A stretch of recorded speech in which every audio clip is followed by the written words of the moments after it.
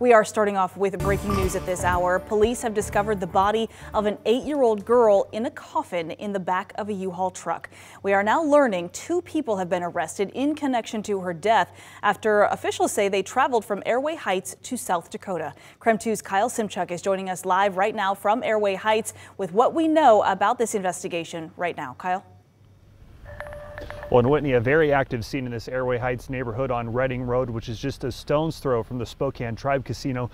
You can see all this yellow crime tape behind me and the major crimes bus. We're told that they're in the process of getting search warrants to enter this couple's home. And it's important to note that couple has not been charged with murder. We don't know how the 8-year-old girl died, but her father and his girlfriend are in custody in South Dakota, charged with failure to notify law enforcement of a death of a child. Now, according to police, 28-year-old Aleksander Kurmoyarov and his girlfriend, 33-year-old Mandie Miller, traveled from Airway Heights to Mitchell, South Dakota with the body of Miller's 8-year-old adoptive daughter. The two were found at a house in Mitchell with a U-Haul tow behind the trailer. They told police there was a coffin in the back with a body inside.